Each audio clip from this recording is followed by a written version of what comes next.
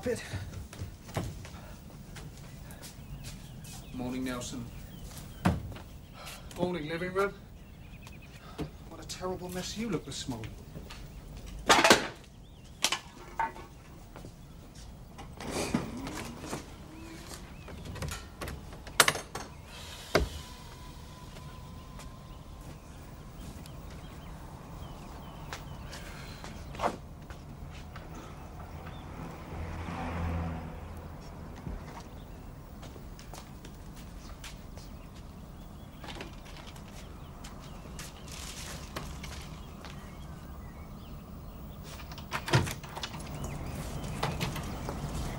Morning, Ben.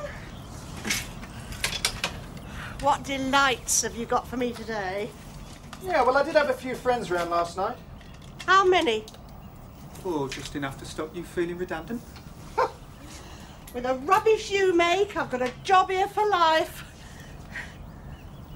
Can you hear me?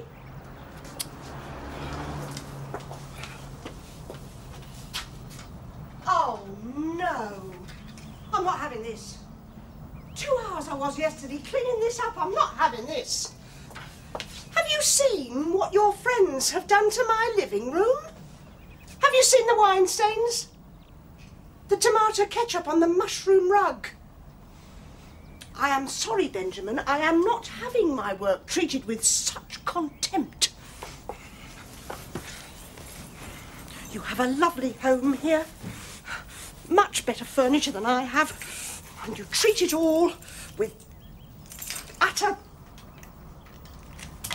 contempt. You'll just have to get someone else to look after you. I've done my best to be kind and understanding as you're all alone in the world, but that living room this morning is the last straw. What's that?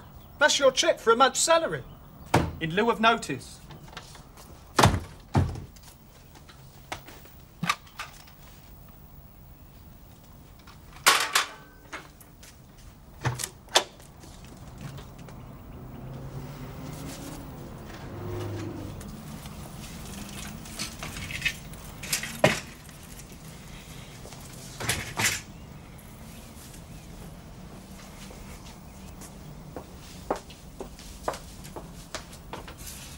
I'm warning you.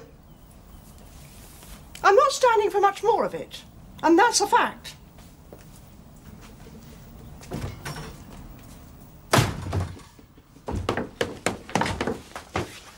If you want to lift to the station, Julie, I'm off now. Just coming, Dad. Looks very good. Yeah, it's dried nicely.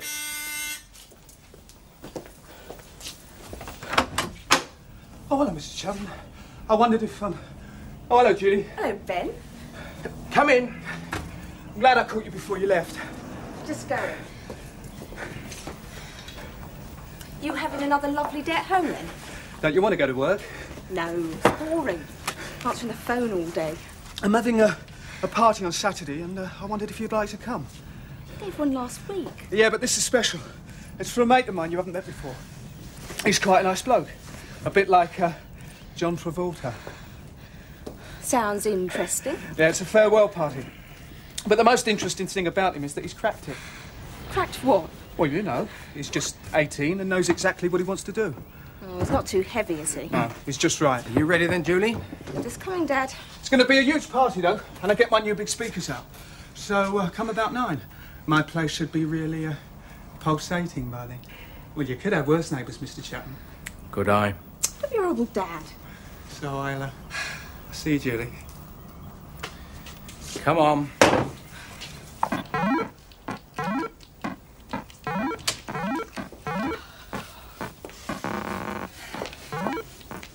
Have you rung Mr. Blackmore? What?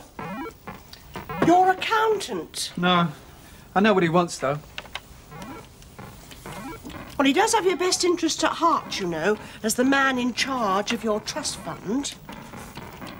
Perhaps he thinks you're spending too much money. I mean, what would you do if you spent it all and ended up broke? I mean, people do, you know. Well, I'll get a job, or else I'll be unemployed, like most of my friends.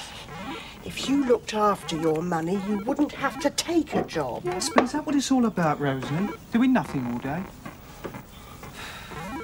Oh, I don't know why I don't enjoy it more. Sometimes I think there's something peculiar about me.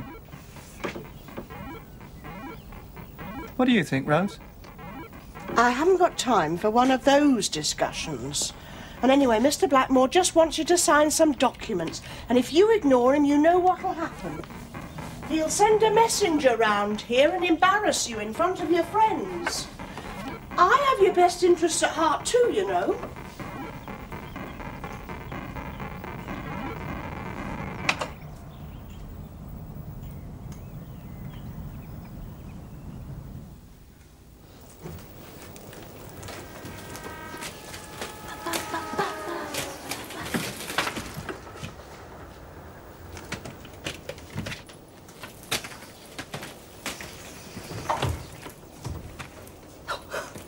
I hope it's the right night. Ben's parties aren't normally this quiet. Honest, where's the party then? It's a surprise party. What, with no people? No, quick, in the kitchen. I don't want him to see you.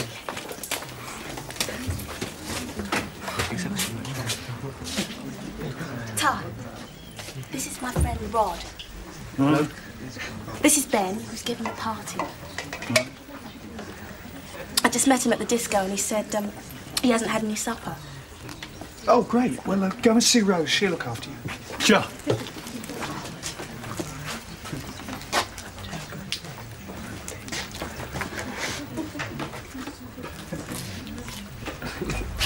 He makes me laugh. Oh, really? Listen, you don't mind me bringing him? Why should I?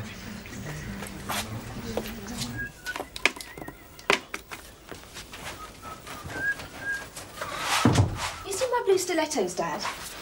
No. Nice and quiet next door. I think that little chat I had with Ben has had some effect. Oh, well, he said he was going to bring out his new speakers. Speakers or no? I think he takes more notice of me than you give me credit for.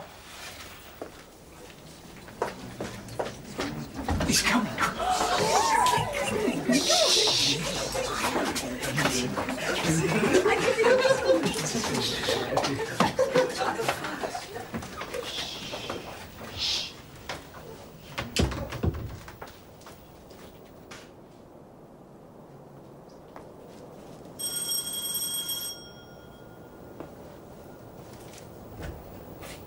Hello, Mark.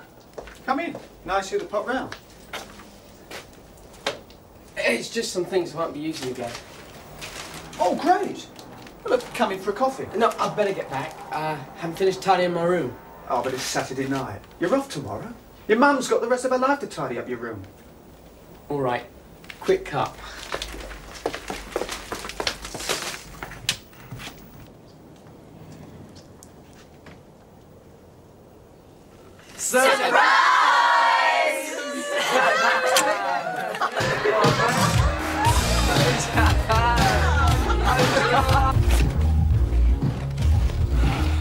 Benjamin! Best be off.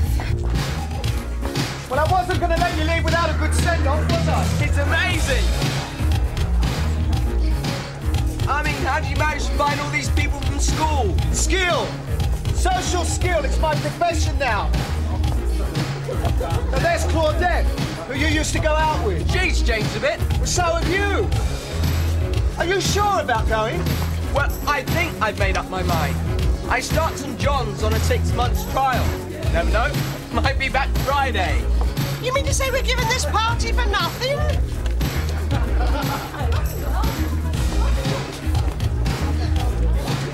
Come on, dance, Ben. What? Remember me? Of course I remember you. Haven't seen you around much recently. Know how things are. Come and sit somewhere quiet. Sure.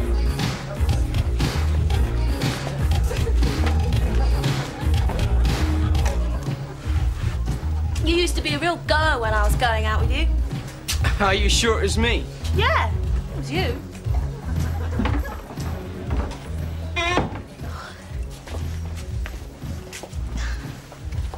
We had some great times. You off tomorrow, then? Yeah. Shame. I bet the social life's good up there. I'm not sure. University, eh? All those parties. Sounds a riot, Mark. I'm not going to university. Oh, Doreen just said you were. No. Actually, I'm going into a monastery. A monastery? What, with monks and that? Oh, I'm knackered. You got any tea, Rose? Hello, Claudette. Oh. That bloke you're with is chatting up Doreen next door. Ooh.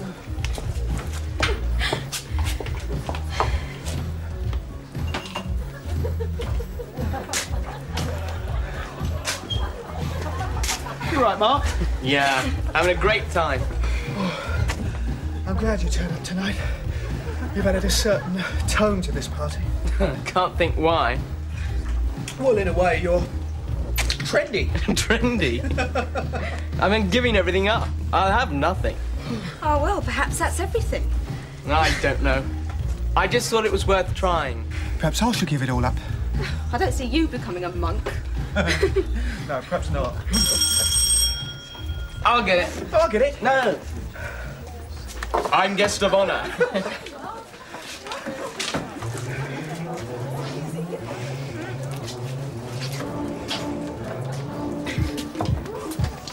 Not bad, this party. I'm glad. Ben, would I still be invited if I didn't live next door? What do you mean?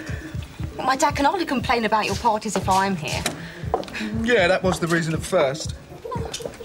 And now? Oh, I don't know, really. Because I like you. Well, why'd you come? Is it because of my money?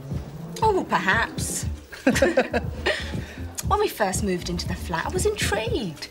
I mean, you living all alone in this big house, parties any time you like, and you never having to work. And now?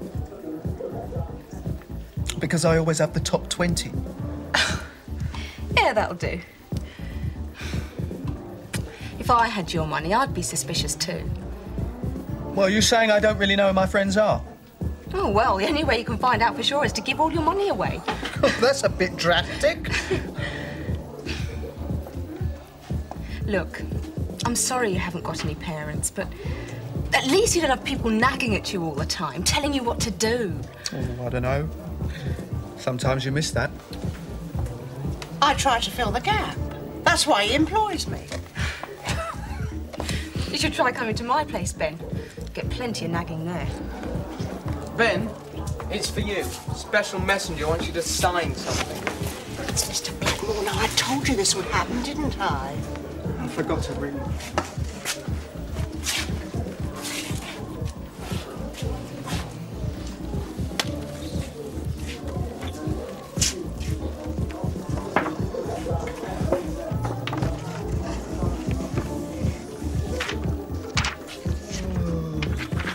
Chateau Forge pressing script issue. Why don't you try these Scotch eggs? They're Rosie's speciality. Sure. Australian manganese. ICI equity stock in JD Electronics. Want to know what all this money makes me feel? Wonderful. Oh, you can speak then as well as eat, can you? No, not wonderful. Middle-aged. I feel great, middle-aged 30 years before I have to. Achmed Textiles. I'm worrying about my shares going up and down. Telling Mr. Blackmore when to buy, when to sell. I spend 2 hours a day doing my business, safeguarding my future. It's now I care about, the life I'm living now. It's today that worries me, not the life I might be living when I'm 40.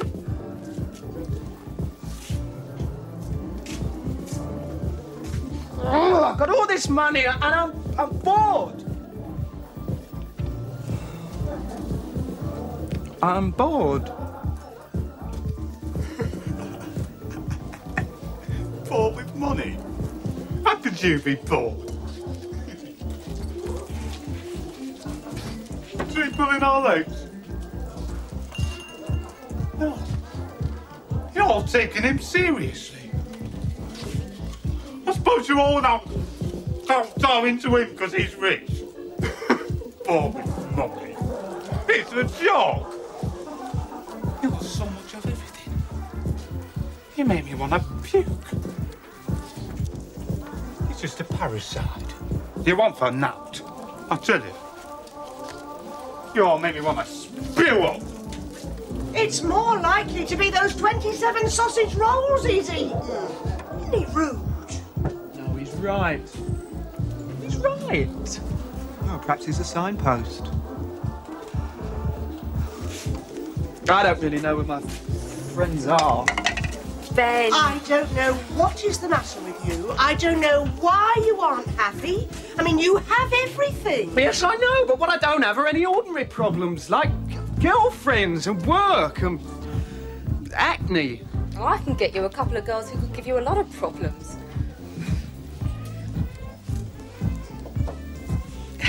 Females. No, I couldn't cope with that. Oh, he was right. That Mohican bloke was right. I am a parasite. Oh, well, I do nothing. I'm useless. Dead loss. Do you mean that? Yes. No, you don't. I do. I do. Well, can I come here and do my workouts? Workouts? Yeah, you know, body control, aerobics and that. What? Keep fit? No, not just that. I'm trying to be a dancer. I had an audition for a summer season in Nisbet, and I've got a recall. Is that good? It means I've been shortlisted. But the thing is, I can't actually practice the routines because the flat's too small. But you've got that lovely big room in there. I'd make a lot of noise, of course. Yes, you would. We'll start first thing tomorrow morning. Really? Are you sure? Do you really mean that? Why not? There's a key. Wonderful. Look, if you change your I mind... won't. Ben, thanks. Thanks. Come and dance. I'm going to show you my audition piece.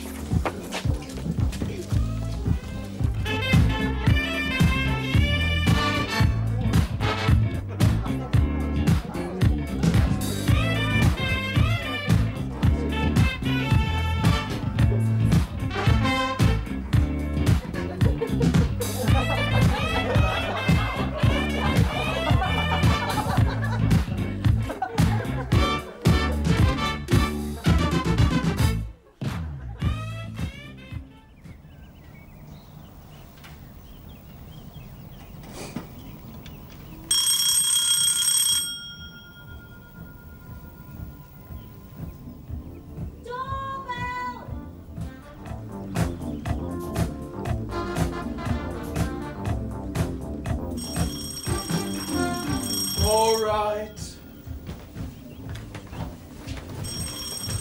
Right.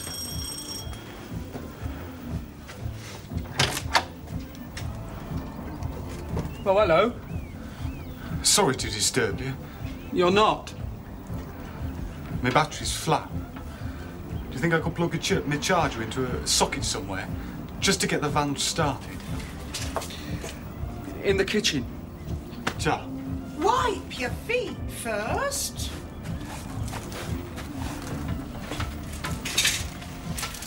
If your battery was flat, how did you drive home last night? Didn't have to. I live in the van. What, in that old bucket of rust? Well, you can't expect much for 65 quid these days, can you?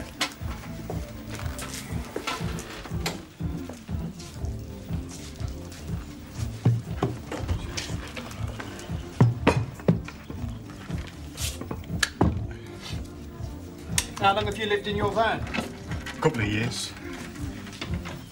Well, locally. Round and about. People don't like it if I'm parked too long in their streets. So I have to keep moving on. I should think so. What do you do? All sorts. I'm one of the unwaged at the moment, but I had this good job on a building site and making tea, holiday relief. Have you, you never lived with your parents? Oh, aye. Till I was 15. Where are they?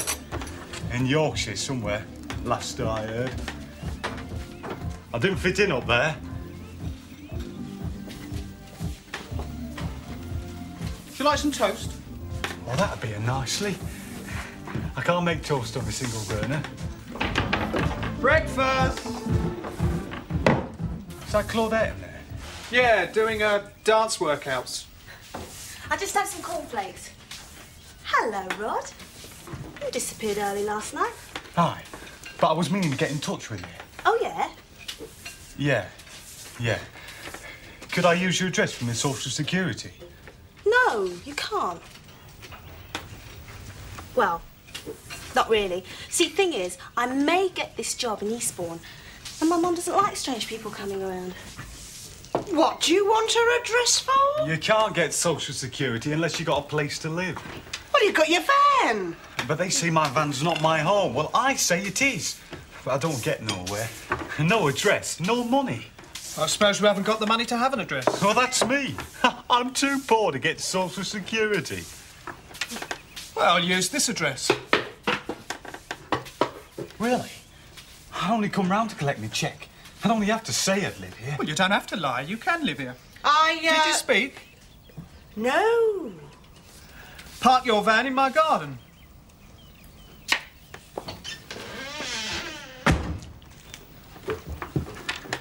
No, you don't mean that. Yeah, I do. No. You don't want me out there in your garden. I sleep in it and everything. Well, I sleep in this house and everything. And besides, you'd be doing me a favour. How? Because it's the first time I've done something useful. Anyway, it'd be nice to have someone to talk to in the evenings. Stop me becoming a parasite. Look, I'm sorry about...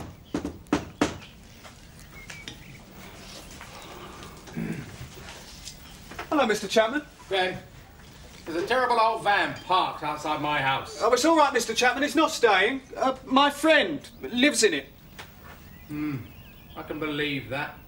Would you mind moving it, please? I'm speaking to you not only as a police officer, but as your neighbour, Ben. It's all right, Mr. Chapman. It's not staying. I'm going to move it as soon as I've charged up his battery. Oh. Oh, that's all right, then. Yeah, he's going to move it into my garden. He's my new garden lodger. Rod. Your new neighbour, Mr. Chapman. Sure, Mum.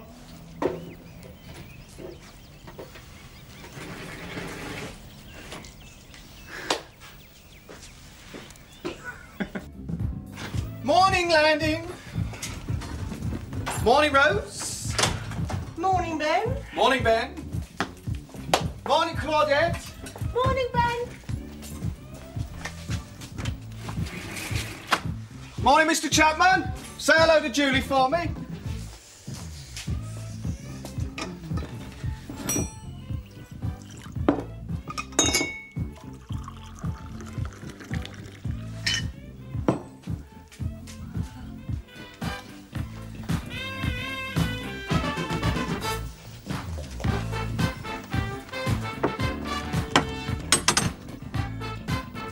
Tell you what, Rodney, your tea.